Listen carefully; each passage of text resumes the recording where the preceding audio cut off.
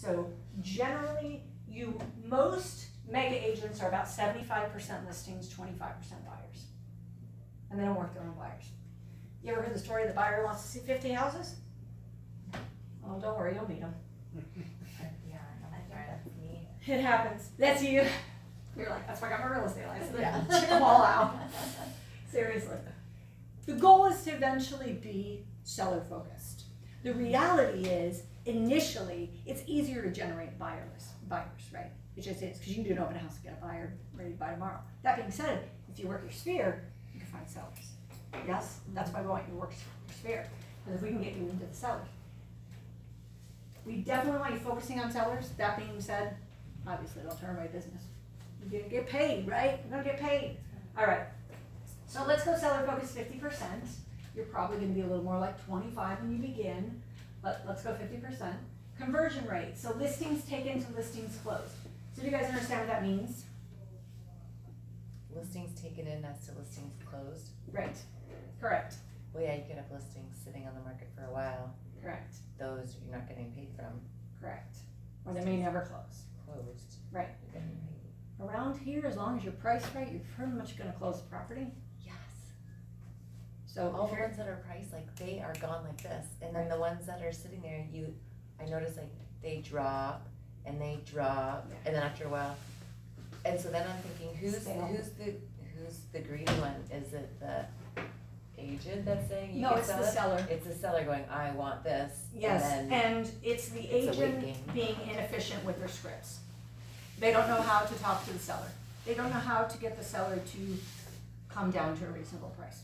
That's the reality, is it's your job as the agent. You're never gonna convince, I've seen properties, I have a neighbor's it's not my listing, somebody else listed it. My neighbor's condo was on the market, been on the market for almost a year. I blame the agent. You should have never allowed him to list at that price. You knew better. They have now dropped $40,000 in a property that's not even worth $400,000. That is, you should have done your job. You should have had the proper scripts, and you should have been. Now look, if he was 10% overpriced, okay. It was literally like 20.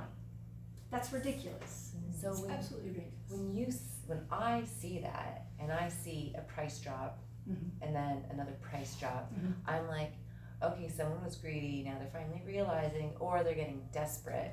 So how much more could it be overpriced? And then I'm gonna go in and like undercut. And NAR statistics will show you that what will actually happen is the property will sell undervalued, because then everybody else is like, it's been on the market forever. So What's wrong with it? Yeah, something's wrong with it. And the person that'll actually buy it is somebody who super lowballs it because it was too high. Yeah. It's a mess. Yeah.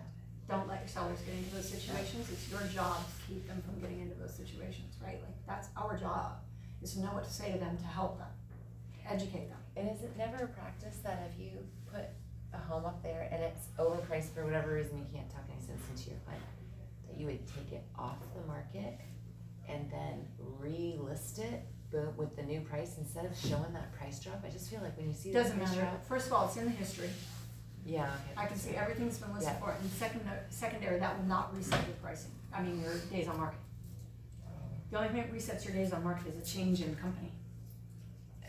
Or it's gotta be off, I think, for 6 months before it will reset the days on market. Oh, okay. So the days on market continue cumulative. There's rules against doing that, otherwise everybody would do that. But if you did take it off and put it back on with the new price, it wouldn't show a price drop. It would in the history, but not in, when people are first looking at it. When I see price drop $60,000, I'm like, oh, these guys. Yeah, but you're gonna use your history anyway. Sure. Oh, okay. that's my favorite. That is my favorite little tool. History. Yeah. History. Because there are people that have listed with 3 other agents. And I'm like, I'm trying to sell it for a long time. Got it. And sometimes I'll list with one agent for a lower price, and then they come in and list with another agent for a higher price. I was like, your market's going down. I don't know what you're thinking. But yeah, it's very interesting. History is awesome. Okay, so conversion rate. Listings taken to listings closed. So that's how many actually sell. So we'll go 75% conversion rate. Now, conversion rate, listing appointments to listings taken. Now, this is different. This is, I'm going in front of the seller, and I'm going to convince them to use me as the listing agent, and I'm going to get the listing and move forward with the listing, right? So you got to know the conversion rate on that. You guys know your conversion rates? course you don't. You're brand new. You got no stats. That's right. That's why you want to keep track. Because then you can be, in 6 months, I know my conversion rates. It takes me 4 appointments to sign 3 listings. Great. How much money do you want to make? How many listings does that take? We know exactly how many appointments you got to go on. By the way, how many calls does it take to get an appointment? Brand new agent, how many calls does it take to get an appointment? 80. Yeah, you were listening. 80 appointments to get, 80 appointments, I like 80 appointments. 80 calls to get 1 appointment for a brand new agent. How many calls, and this is, I'm talking about like sphere calls, right? How many calls does it take for a seasoned agent to get an appointment? 15. That's good. Oh, I 40. think it's like 30 or 40. Yeah. Why? Tell me why. Because you, They know their scripts, that's for sure. and you have your database, and you've already been keeping on top of people and giving them their notes on Yes. this, and you're in Yes. their mind. It's all those things. I'm better at talking to you, and by the way, you now know me, right? And I've been giving you the information. I've been showing up at value. Absolutely. It's both of those things. Just keep that in mind. 100%. Okay, so let's say you're good. It takes you take 4 listing appointments and you can sign 3. All right. So, how many listings? Let's see, 150. So let's find out. You guys want to know? You don't sound like you want to know.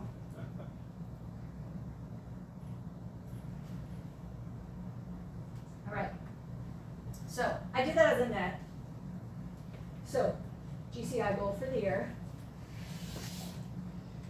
273,000, correct? That's before expenses. All right.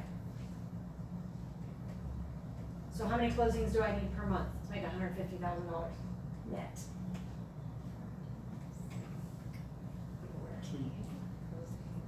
That's correct. 2 closings A month. Oh, per okay, 40. month.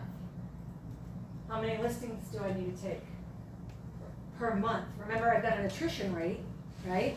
I'm not gonna close every listing, so I have an attrition rate. So how many listings do I have to take per month? 1. Yes, 10 for the year, so 1 for the month. Yes, perfect. All right, to achieve 7 closed listings. All right, how many listing appointments do I gotta go on? 2 per month. All right? Now I know what I have to do. So 2 listing appointments per month, 1 listing taken per month, 2 closings, listings and buyers for the month. 22,000. What is that? 200. No, that should be. Set it up there too. Interesting. But you guys see how this works? So it'll break it down by your goals. Oh, that's the month. Right. Thank you. Monthly recap. 22,000 in gross commission income. That even incorporated that $1,000 a month for business costs, right? Remember, I had, what am I gonna spend on business costs? So you can plug your numbers into this tool, figure out what you gotta do. Think that would be important to know? Then, if you're doing your daily 10-4, and then we figure out how long it takes to get an appointment, and then we look at your conversion rates. Hey, Kevin. Hey, Nicole, how are you? How are you? Thanks. You guys gotta know him. Hey, everybody. Anybody know why you gotta know Kevin? Just because I'm such a great guy? That's No. why, Kevin. I know. That's why. Because we have something called the condo book, and Kevin is the one who has the condo. Do you have any books on you? I'll have some tomorrow. When's your Okay, next class? perfect. They'll be back Tuesday. Okay. So Kevin is the creator of the condo book. Are you guys familiar with the condo book? Oh, you gotta have the condo book. Coolest thing ever. I'll explain it to you. And Yeah. I'll give you guys deals on that too, so hold on. Yeah. So talk to Kevin, you wanna get a condo book. So the condo book lists every condo development on the island, tells you how many units, what the breakdown is of every unit. Do not rely on it for maintenance fees because those go up all the time. Yeah. Do not always rely on it for the pet because the HOAs can change the rules on pets.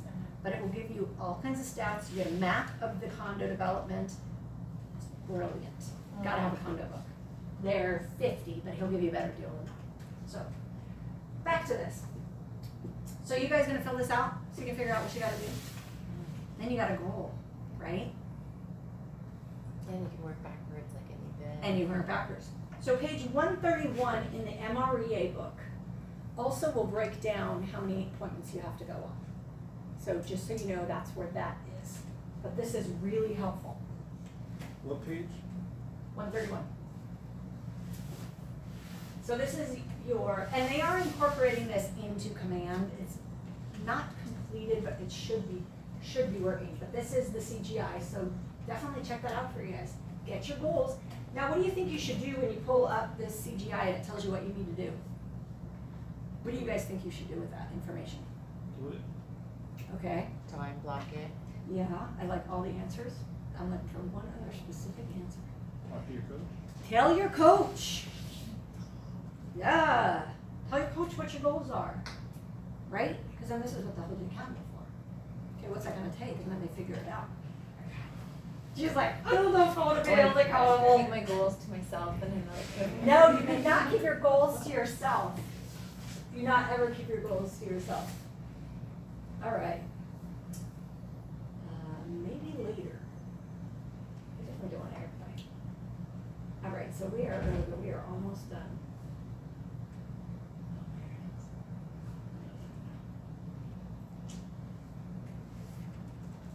All right, so you guys have any questions for me so far?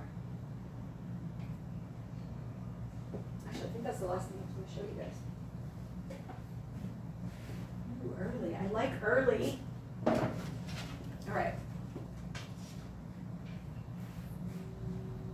Questions? Is that a lot of information? So if you miss an Ignite class, You it's are going not to be till the- flogged and I know that. Obviously, besides the flogging, you go back the next month. Is that? we or- do it every other month. Yeah. Okay, We so do it you every other don't month. graduate It's not that big a deal. until it could be months if you have. No. We graduate you beforehand. Okay. We're not super sticklers. You can miss a couple of them. We encourage you to take them again. There's all the recordings, so you guys can watch the recordings. So if you're enrolled in Ignite, you're gonna get the recordings every time they come out. You'll be able to watch the recordings, and then you'll also be able to get the homework, because there's homework, there's also extra things that we give you, like, hey, you might want to check this out because it relates to what we talked about today. You're gonna get all of those things. You can go through the manual by yourself. I mean, it's sort of step by step. So you can do that if you miss a class, just to stay on task. So I wouldn't be too concerned about that. Yeah. How many are you thinking you might be missing? I just know one for sure. I have Okay. a house that I bought that I have a walkthrough on the 23rd. So Oh, I can nice. do that. There you go. So. Excellent. No, that's totally fine. No worries. Any other questions? After we do Ignite, you're supposed to get so many classes in the year or two before you can renew your. Those are so how- CEs. So those are through RAM, those are not through us. Oh, that's. You don't get okay. CE credits for Keller Williams classes. Okay. You have to go to RAM and they have to be certain CE classes. It's kind of interesting too, because you can usually take the CE classes and not pay, but you have to pay if you want the CE. Go figure. Alright. Yeah. So you'll see them on the registration page, you can register for class. And if there's one price if you want CE and no price if you don't. What is it that you want CE? Well, you need a continuing education is CE, Yeah. so it's units. You have to have a certain number of units every You year. have to pay for those, pay for the ones for Right. them to register, but if you Right. don't need them. Then you can just take the class for free. Oh. Exactly. So the only time you're paying is if you need the credits. Yeah, And that's not every class, but that's how it works on some classes. okay. All Where right. are they? Huh? I can look that up. Oh, there's a bunch of different classes. If they have the, I don't know if she's still doing that class. There's a history of real estate on the islands. That's a really interesting class. I would highly recommend taking that. I think that's a CE credits class if you want it. for Is it credits. one location or are they all? They're all at RAM. Do you know where RAM is? No, I wanted to ask, but I was like, I can look this stuff up, but I'm just, cause you're here, I figured it's fascinating. You know where Down to Earth is in the old Lowe's? Oh, yeah, It's right back in there by the funeral home. Oh, okay. Yeah. Oh, thank you. Super easy. Yeah, you're gonna take all your classes there. Okay. Yeah, RAM classes are at RAM. Sometimes KW will have classes at RAM, but not very often. Okay. So you'll know if there's something there. Okay, so I want to know some ahas or some things that you learned today that you didn't know before. Takeaways. Smart goals. SMART goals, for sure. The LP mama, Yeah, LP Mama, I agree. that kind I of like built a that little more one. confidence in me. good, Yeah. we wanna do that. Difference between millionaire and billionaire. The goal setting, Yeah. How much we can use our coach. yes. So true. Difference between coaching and training and teaching. Yes.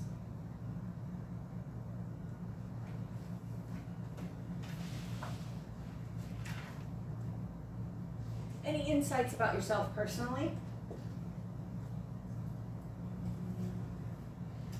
I think coming into this, I said it a million times, it's like a foreign language, right? Relearning, especially being an adult and coming into a whole new career after being in something. But I think it's nothing that, it's just a different level of what I've been doing, a different way of thinking. Yeah. So it's almost like, kind of growth actually for me. Yeah, it's something that's been going on for a long time. Sales. Yeah. Right? Selling is selling, no matter what. It doesn't matter what you're selling, you still are selling, but it really is something that, it's not something you can acquire. It takes a long time, you know, and I think with the classes and stuff, it helps in a new world. Excellent. Very good. Scary. A little nervous is okay. Are you guys nervous? Yeah, so many tools. So many tools, I Yeah. know. And I feel like we're old school millennials, and I'm like, I don't even know, like, how to click a computer. You know what I mean? Yeah. Yeah, there's so much. I promise you, if you just take it slowly, you will learn it all, and you'll know what you need to know. And there's just some basics, and once you get the basics down, then it's just learning a little bit here and there from that. It really is. If you, what did I say to you at the very beginning? If you guys just walk away doing the 10-4, you take 12 sessions, plus the commands, plus this, and all you actually do is track your database and do the 10-4 at the end, you'll still be successful at real estate. Yeah. Okay. Because that's the hardest part to get people to do, is actually lead generate. Yeah, it's like keep it simple still, you know? Don't It worry is. about all the- That is your number one job, is lead generating. People just don't get it. And the problem is, in this business, it's a timing issue. So if you came to work every day for the week, and then at the end of the week I hand you a paycheck, it's like, okay, like that's what we're used to, right? Or 2 weeks. This is a 90-day cycle, right? I don't get a paycheck usually for 90 days after starting with somebody. So, and that's an average. So the reality is I'm not being told until 90 days later what's happening with my business. So if I'm doing the activities I'm supposed to be doing, I'm not getting a check after 2 weeks of doing those activities. I gotta wait 90 days. And we don't like that as humans, right? Like, we're like, I'm doing my job, where's my money?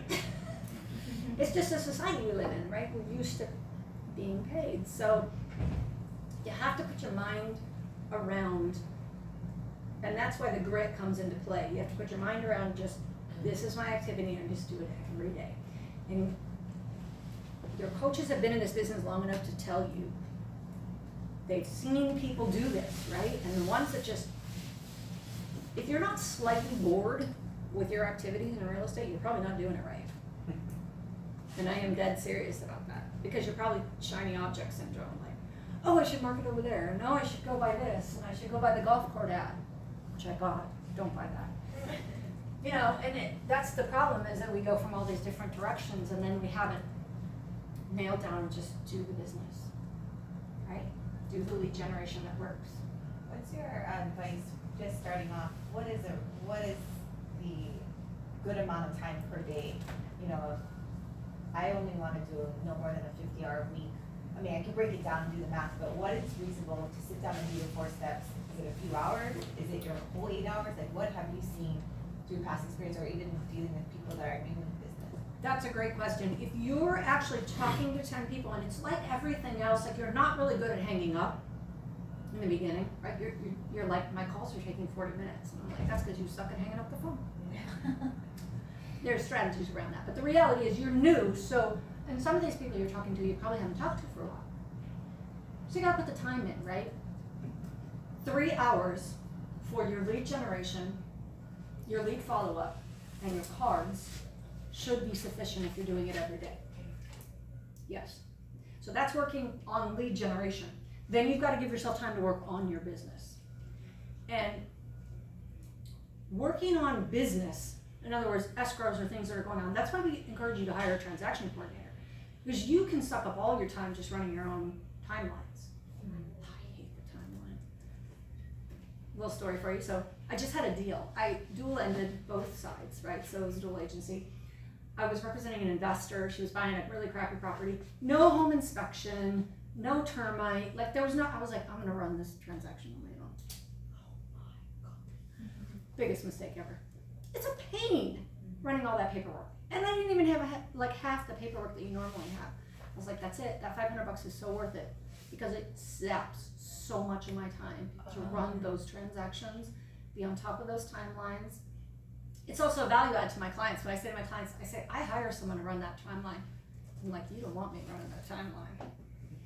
I said, I hire somebody, and that's what they do. Like that's at the professional level I'm at, right? Like I hire someone to watch the timelines and watch them. We're in a contract. You cannot screw up on these timelines. Yeah. And by the way, you see agents screwing up on timelines all the time, and you're like, contract, legal.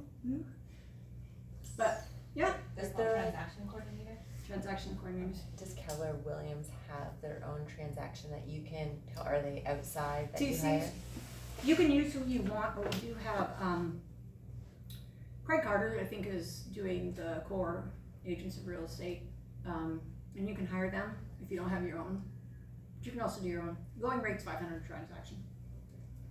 So to represent your buyer or seller, and is well worth it because they can't get on the phone and build relationships and lead generate the way you can. Gary Keller will say it. Do not sacrifice your lead generation time to work on your business. He said that's a mistake because then you end up with no business to work on because you didn't work your lead generation. That's like having a business and then not having any employees and trying to do it all on your own and then being so tired that you can't keep up with the level. Like, Right. just hire an employee so you can go back out and do. So think of it this way, your transaction coordinator is the first person you hire. And they're paid per deal and they're only paid if the deal closes. Nice. So why would you not? I told you I did my first 2.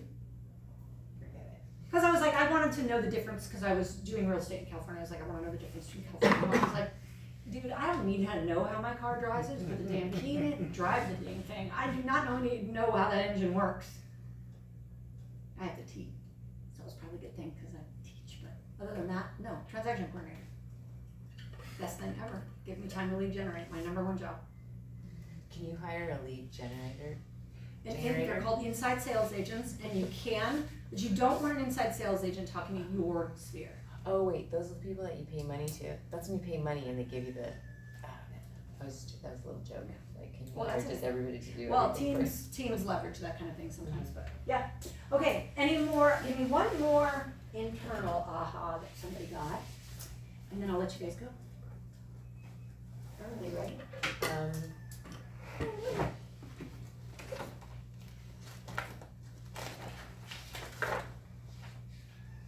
You're off the hook because you did one already. Yeah. Like, grab them all. You're scanning your notes. I piggybacked on hers though. Did you? I see. Yeah, when she with the LM. This, I mean, Yeah. first 100 days, amazing.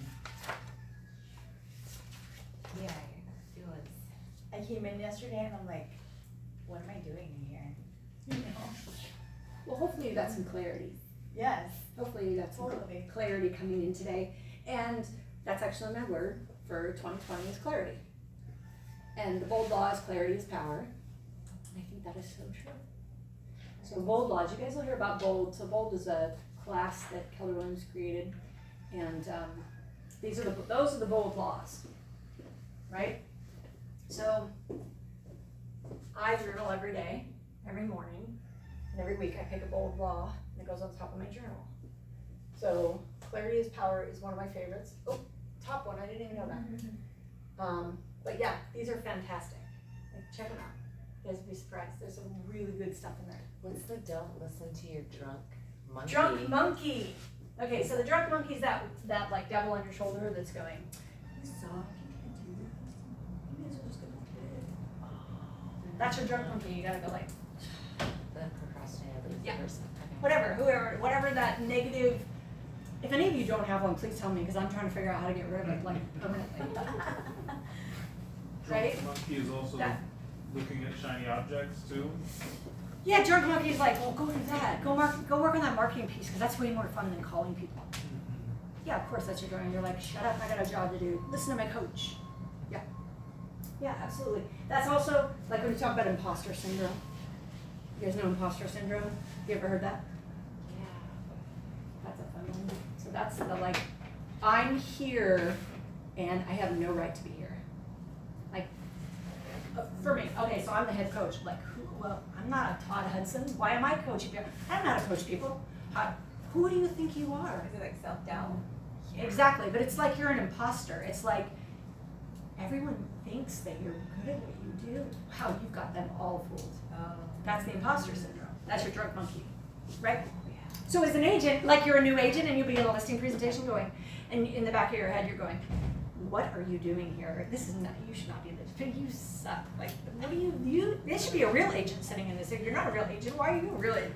That's imposter syndrome, drunk monkey. Get rid of it. See you later. No more. All right. You guys are awesome. I'm always available in room 202, so come see me anytime you want. And yeah, you are now oriented. Woo. I'll see you all on Tuesday. Thank you. Well done. Welcome to the podcast, Brian. Oh, Brian Buffini. How do you spell it? Buffini, I think. So.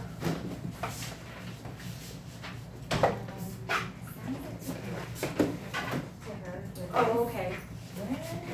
So you're gonna log into command, Okay. not connect, but command, and you're gonna actually